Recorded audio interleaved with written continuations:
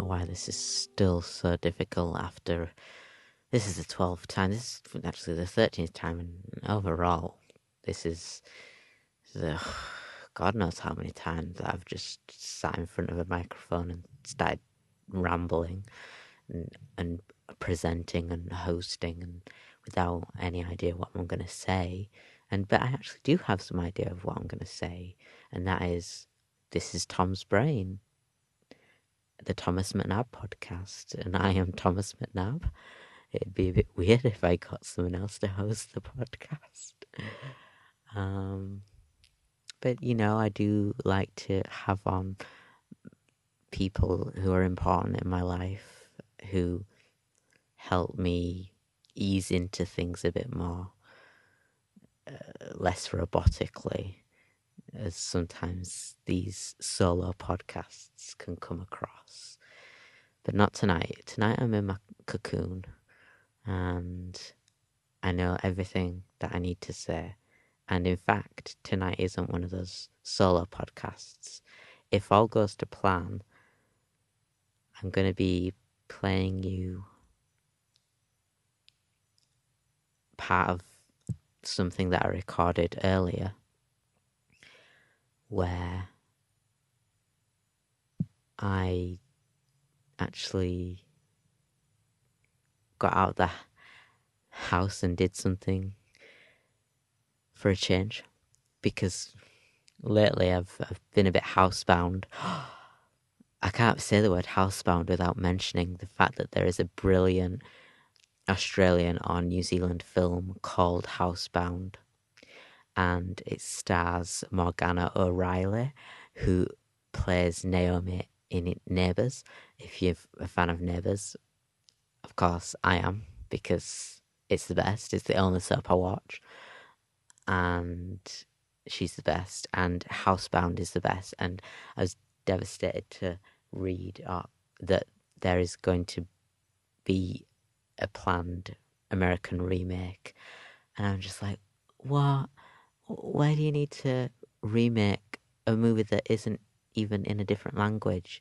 Just show the original, and the original is so funny. And I got to see it at the Leeds Film Festival, and it's on iTunes in America. So if you're American and you live in America, or you have an iTunes American account somehow, just buy it, take a chance, and watch it if you enjoy comedy horror, because it's brilliant.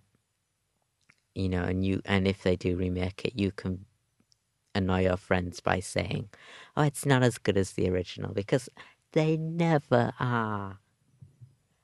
Never are. No exceptions. Is there an exception?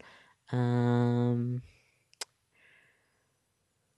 was thinking about The Ring, because somebody was praising Naomi Watts, and I just didn't agree with it. I hated her character in that, Rachel. Ugh, God. But I did like the way Gore Verbinski made the film look. It was a very beautifully shot film. So lately I've been a bit housebound because I bought The Sims 4. And as I predicted I would be, I am addicted. I predicted I was going to be addicted. Especially in video games, like it's happened. If I like a video game, then I will play it all as much as I can, all the way through. Straight away, I can't, pick it back up 3 or 4 months later and give it the same commitment as I did when I first started playing it, which has gone on to be a bit upsetting, because there is a Wii which was much loved once upon a time and now sits just growing dust. It remains to be seen whether The Sims 4 will keep my interest. It's only been 10 days. And I'm only playing one character. It's the character that I first created when I booted up the game. She's called Myriad Lang. And that's the name that just popped into my head when I saw they spit out a random sim and she was a black woman. And I was like, you know what? You are going to be called Myriad Lang. Lang with 2 L's, like Lloyd. And she mastered the gardening skill, the painting skill, and through selling fruits and vegetables and herbs and selling her paintings, she's doing really well and has built a nice little nest, and she does want to nest now. Well, I say she. I've actually come to the conclusion after 10 days that I was really against the idea of having any babies because they haven't given as much attention to the children as they have the adults. They've got young adult and adult, and those are the two major things. And teenagers, teenagers now have a lot more responsibility than they did in previous games. So the children have been kind of left in the shadows.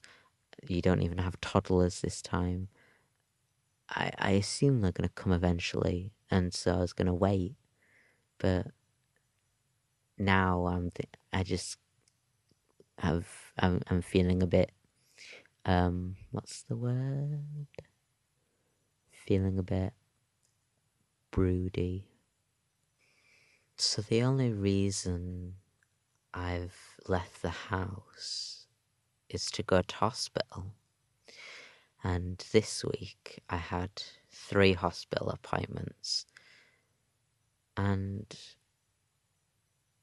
I wasn't bothered so much because I actually went a whole 10 days without going to the hospital. So I've actually been doing too much thinking. And, I think that's why I've kind of been losing myself in The Sims, because, I can control somebody's life and escape from my own, and the reality of my own is this drug trial, this epoetin steroid. It hasn't worked, and I didn't want to, but I got my hopes up, and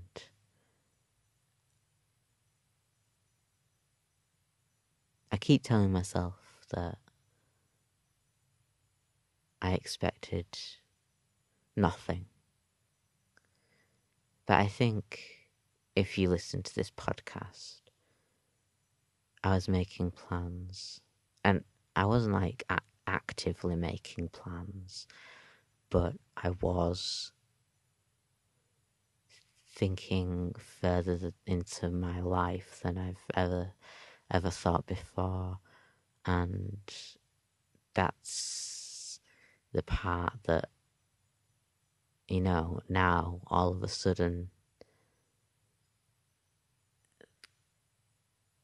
somebody that had the best intentions, but they said, well, that hasn't worked. We'll move on now and find the next thing. But there is no next thing. That's it. This was the only thing. It's taken 28 and a half years to come up with this. And I know for a fact I haven't got another 28 and a half years to wait around for a cure. And, you know, the apoetin wasn't even a cure by a long shot because, you know, fair enough, it was going to drastically cut down on the number of transfusions and the amount of times that I'm in hospital, but I was still going to be allergic to the sun, and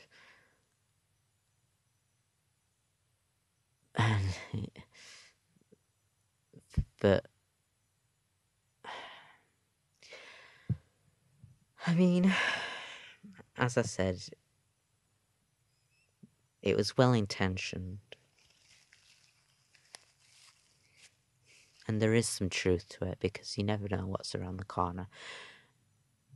Yes, it took 28 years to get to a first trial because it's taken 28 years to reach where we are in science, and the speed at which we're moving. It won't take another 28 years, but there is no congenital erythropoietic porphyria research. You know, I'm lumped together with all sorts of different inexperienced departments, and it's all guesswork. So anything that I do try, you know, it's not going to be specifically aimed for my illness because it's forgotten about. You know, it's hard to live a life where you know that you're going to be forgotten about and not just live the life, struggle. And every day is a struggle. And usually when a person struggles, they get through and they're rewarded. And I've lost sight of the reward.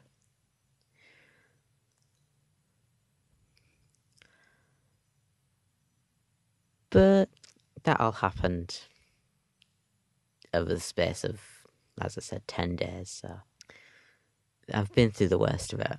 There were some tears there, and I think I said that I channeled into writing a new song, and I said that I was going to read out that song in my writer's meetup, and that's what I did. You know, the great thing about doing these meetups is it brings people together who have shared interests. So, you know, you don't have to attend and introduce yourself and give everyone a backstory of what you like and why you are the way you are. It's just accepted. And I've never shared much of anything about my illness and treatment. And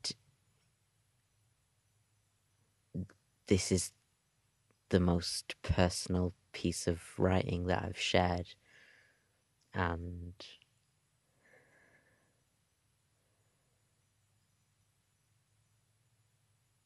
I didn't feel too apprehensive because I do this podcast and I know that it's quite different because I'm not doing the podcast in front of everyone who's listening.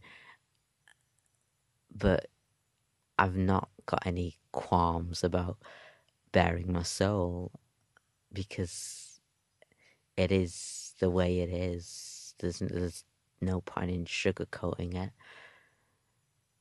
You know, people are either gonna accept it or to hell with them.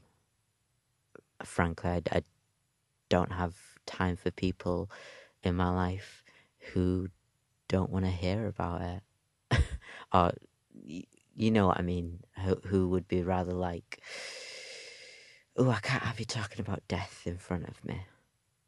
It's like, well, girl, death is coming for all of us. You know what? It's called realness. And realness is the title of RuPaul's new album. I didn't plan on saying this, but since it came up last week and how kind of RuPaul's, it always comes back to RuPaul's words, but they just ring so true. And here it is again, realness, and that's what it means. You know, it's not that superficial superficial realness. It's not about that. It's about the fact that I'm serving realness, and I don't have time for anybody in my life who can't deal with that. Suffice it to say, there's not a lot of people in my life, because a lot of people, they can't look left to right. They can only looking straight ahead, straight forward. Keep your eye on the prize. Don't observe the life around you. Don't get distracted by the truth of the matter. And the truth of the matter is, it's going to be a time when you're alone and you're scared and frightened, and ain't nobody gonna come help you. You're gonna have to, you know, you should have dealt with it a lot sooner, because when that moment happens, you'll be better off for it. You'll be able to pick yourself back up again, and as I've done now, and not to be like gloaty or anything, but you know, there's just a matter of factness. Yes, I could have had a temporary rest from transfusions, but the reality is not to be. And okay, so what? Doesn't matter. I like the social circle that the hospital brings me. So to have to go there 3 times a week, big whoop. As I said, it gives me a reason to get out of the house.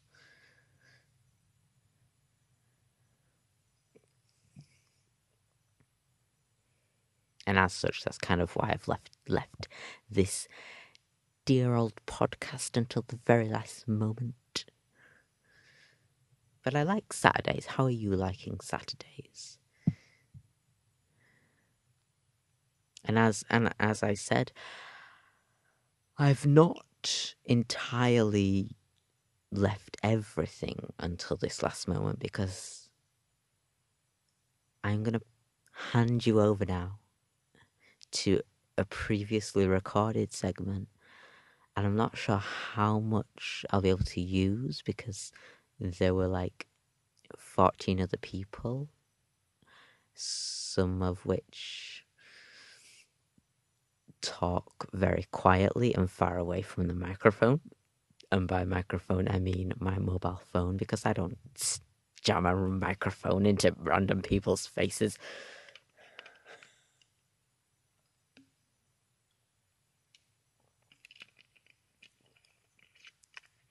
I'm not Juliana Rancic.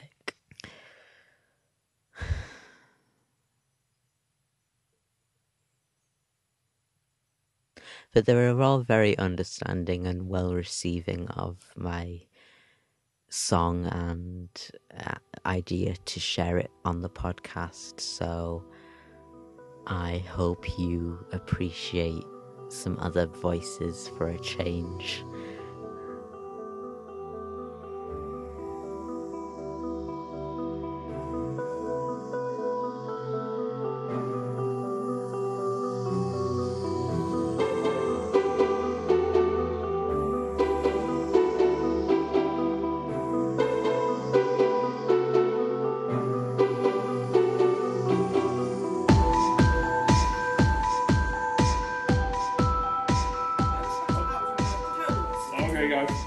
Right, well, my object is this new drug I've been trialing to treat my illness. It's something, I'm not entirely sure what it is. It's something to do with apoetin, and apoetin is some sort of part of the red blood cell that my body doesn't keep, and it sheds it from the cells. So to compensate for that, I've had blood transfusions since I was 3 years old. And the older I've got, the more frequently I've had these blood transfusions, and as of now, they're every 2 weeks.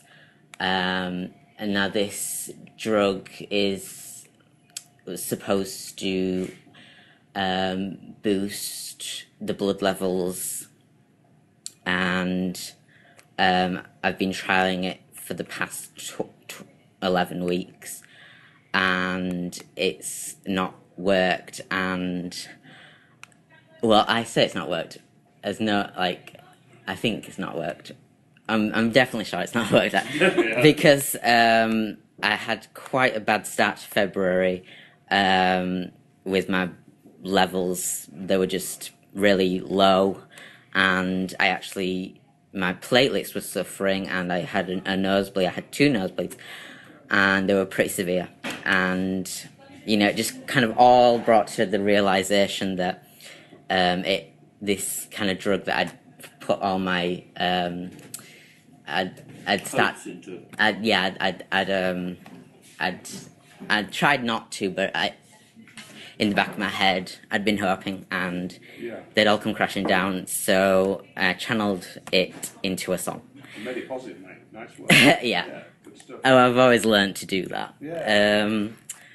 And I'm not entirely happy with how it is. It's 2. How many? No, that's 1, 2. It's a few verses, and then I decided it needed a chorus at the end. You don't want to just share it with us? Yeah. That sounds good, man. Okay.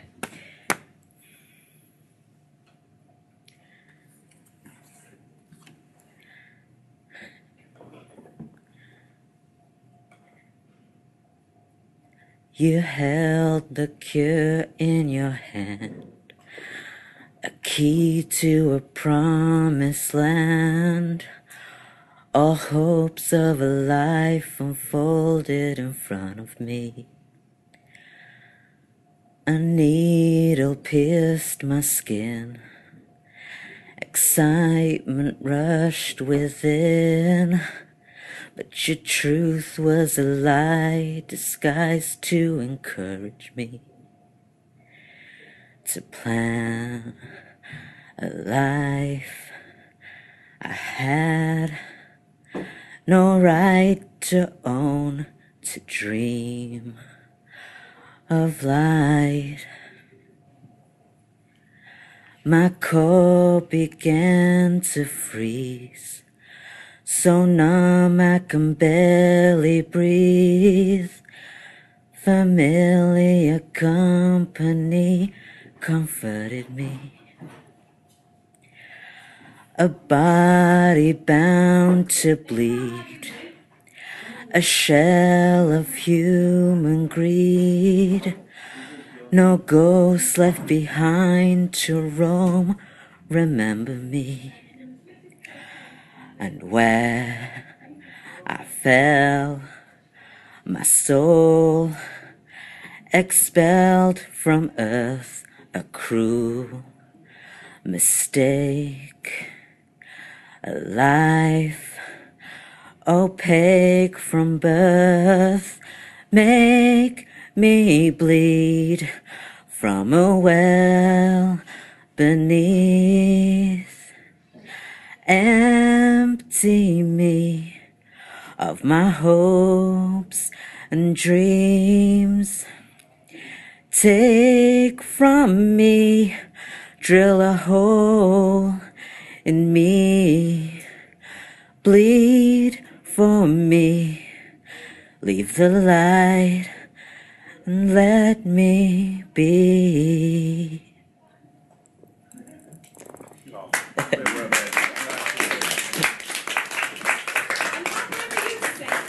Yeah, that's excellent word. Nice one. It takes a lot of bravery to do that. I'm sure we've had a song. Yeah, that's absolutely grand. As well, I think to be fair, as well with the lyric. And I think it was the best thing to do with it. I think with those words you written down, I think to read them out might not have had such an effect. I think it was sung. It sounded very heartfelt. Lovely. Good work, man. So you've definitely got a touch of the miseries at the moment. Oh no! Are you getting over it? Oh yeah, that was past tense. It was at the start of the 2-week gap that we had. Yeah. So. I'm glad that you did choose to sing it because lyrics are different to a poem, even though a lot of people seem to say they're the same thing, but they're not. Especially rhyming structures, I think, are much more important in a song. I don't think we would have got as. I don't know whether. I think I know what you mean. Yeah. Someone else translate what I'm saying. The 8-bar rhythm is very fitting to lyrics and doesn't necessarily fit a poem. I would actually have disagreed with some of the rhymes. Some of the rhymes were rather convenient, but not necessarily as emotive. On the other hand, you're very stuck with rhymes because you haven't got any choice in the matter. No, but the thing is, sometimes you can use those rhymes to channel how you're actually feeling. So, for example, you might turn around and say they might not be as emotive, but then again, it's like saying that helps sort of perhaps put across how you're feeling at the time, and I think that's. Do you mind if I have a look? Yeah. Yes. I think that's a nice way to do it. I don't think that song in itself is trying to be. I mean, the deepest thing. I'm saying it's an emotional. It's like you give it, and it's almost like it's got a pop element to it. You know what I mean? It's not my first song I've written. But that's what I mean. It's a popular. I feel like I'm bloody punching a baby here. But, Come on. Right. Because the thing is, like, especially looking at the lyrics now, they are very much appropriate to what you were saying with the backstory and that. And I'm probably biased, but the actual tunes that you put with them were very punk poppy, and to the point is I can hear it reminded me of like kind of a couple of songs sort of thing, and I think that maybe it's just my bias against that, but it kind of I felt like the melody kind of degraded the lyrics a bit because it made me think like, oh, this is one of those songs where they go like, oh my baby, I know. You loved me and now I want to pierce my heart. Yeah. And the thing is, it's not about that. And maybe, I don't know, it could be entirely me being a bitch, but like, but, I see what you mean. Something so mean. It's easy to take this story and take it as a metaphor and not take That's it as... That's much better. That's a horrible way of saying That's it. true, If you had not given us the story beforehand and you had saying that, I could totally see how it would be that we could take it as this is a big But knowing how heavy it actually is, it kind of goes... well, at least for me, it touched on something I could relate to, and then kind of realizing, no, I have no fucking idea, do I? The thing is that the actual lyric is incredibly factual as opposed to emotive. Whereas most songs tend to be emotive. I know nothing about music. But Welcome to my world. What I do like and what I like most when people do it in this group is when someone just reveals a bit of something that's really important to them. And that's what shines out to me, whether it's music, whether it's written down in a poem, whether it's a story where they've created a character around it. That's what came out from me, and thank you for doing it. I went to the Isles of Arran about 20 years ago.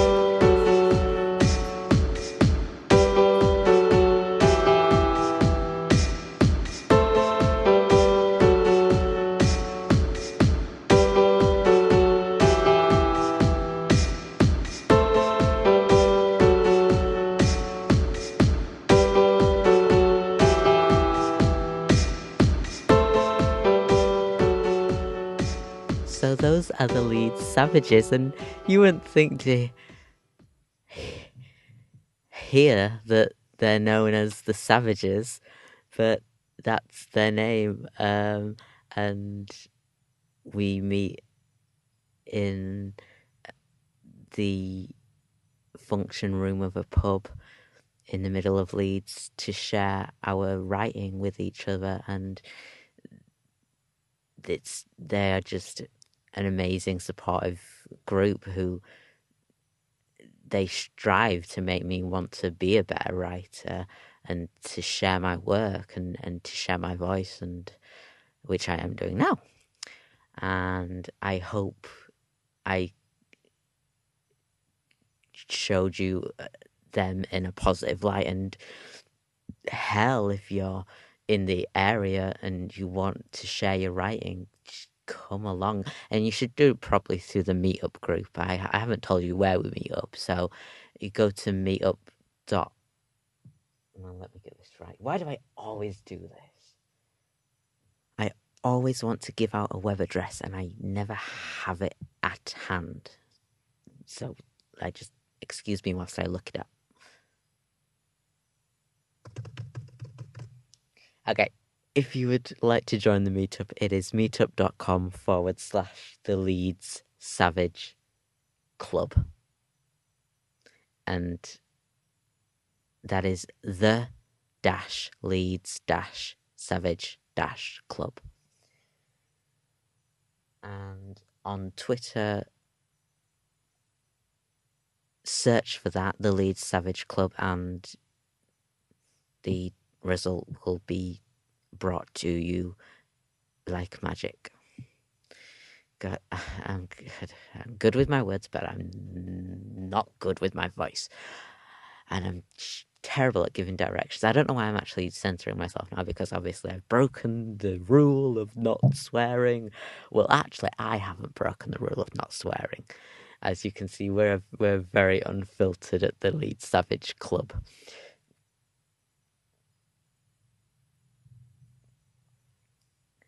And I do appreciate their input so much, and who knows, maybe one of you are listening to this right now, and if I have gained some listeners, I am eternally grateful for your support, for your kind words, for that one song, and for sharing your words with me, because I love every story that I've heard, and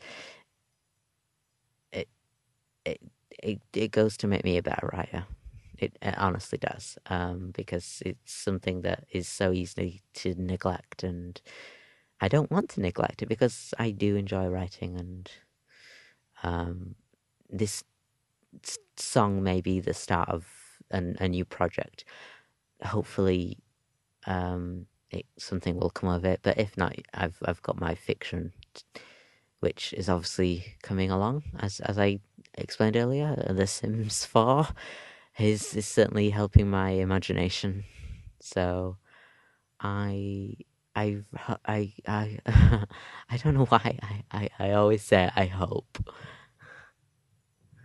because you know what? If you didn't like it, screw you.